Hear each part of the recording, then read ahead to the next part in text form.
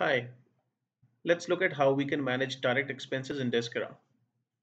You may face a use case wherein you need to record fuel expenses, travel expenses, accommodation expenses, or any other expenses that are part of your day-to-day working, right? Let's see how we can capture these expenses in Deskera Books.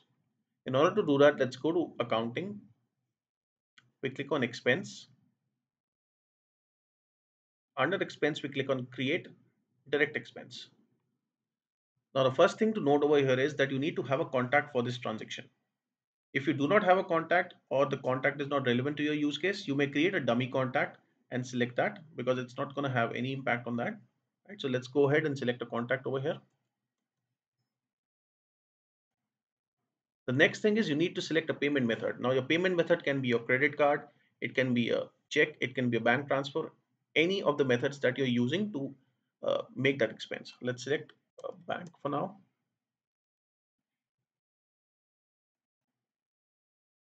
Let me quickly select check over here. I'll enter the check number.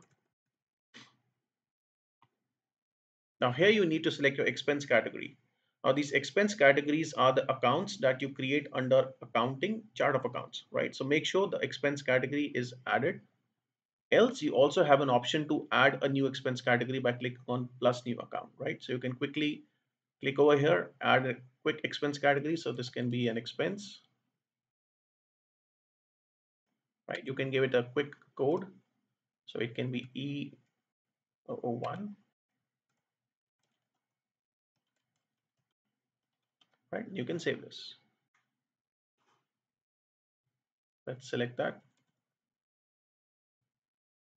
I select fuel expenses. I enter an amount. Before we save this, we have an option over here that's called more fields, right? Using more fields, you can tag custom fields to your expenses.